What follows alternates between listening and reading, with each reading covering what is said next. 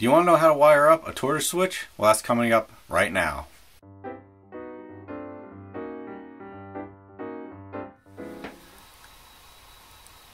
Okay, please excuse the crudeness of this. I tried to mimic the diagram I found online as closely as I could to show you how I wired up my Tortoise switches. I'll post in this video the diagram that I found so you can see exactly how I did this. I have a turnout here, my Tortoise switch, my bicolor LED, and my double pole double throw. I looked online and I found a lot of videos how to hook up the turnout to the Tortoise switch, but not so many going from the Tortoise switch to the LED. So I did find this diagram and I went off of it and it works great. I'm going to show you in this video how I hooked everything up. I found a good video from the DCC guy, which I'll link in this video, how to wire these wires to the Tortoise switch. You basically go from underneath through the hole and bend over the wires and solder them to each tab here. That's exactly how I did these. It works out great and it's nice and solid. I went from each terminal here straight down to the terminal block I have. So each one is exactly how it is wired here. It's hard to see in this jumbled mess. And then we'll be able to go from here out to each section. The good part about doing this is if your Tortoise switch ever goes bad, all you do is unhook these, throw your new Tortoise switch in, and you don't have to wire anything else.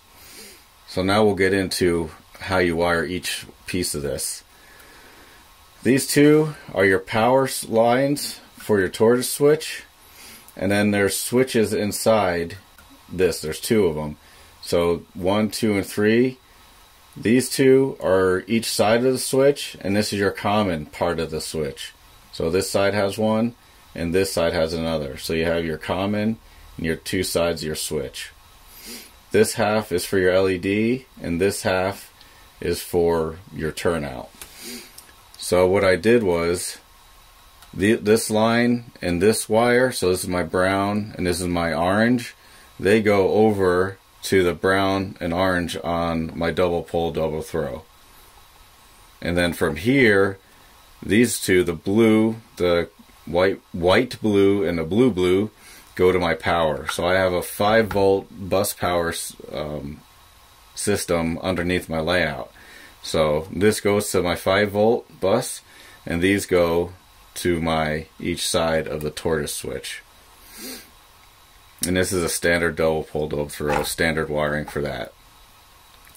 After that's hooked up, I take, this is my bicolor LED, green and red. So I have my green and my red here, and this is my common. I have a 470 resistor hooked up to this. So this goes to my... Whoa. Pause. I don't feel like I was explaining that well enough. So we have our Tortoise switch here, and we have our 3 wires that go to our LED. The 2 go directly to the LED, the green and red, and the third one, which I'm calling the common, will go straight to your 5-volt power system. In addition to that, your LED, you have your green and red wire, then also the middle, which I'm also calling the common, will go directly to your 5-volt power system. And through that, they'll be powered and working together. So I just wanted to try to make that clear, and hopefully that's clear as mud now to you. So let's get back to the show. So you have to hook up the green and the brown both to a power system. So your 5-volt power. Next, I will just hook up my red and my green here. My red and green go to there. Next, we'll look at the turnout. We have the frog wire going from here into the common part of the switch inside the Tortoise.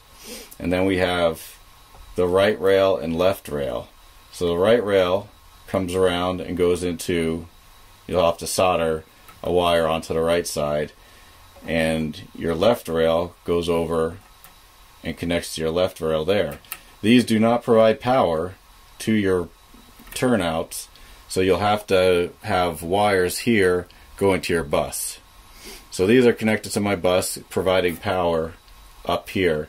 This just switches the polarity inside the switch, which comes from here. So you have to go each side of here, your common for your frog, and it'll switch perfectly. So I'll just switch it here.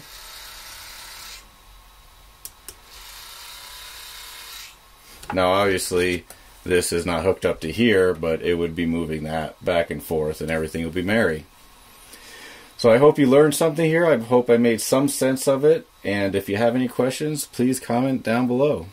Thank you and have a great day. Remember, it makes sense if you don't think about it.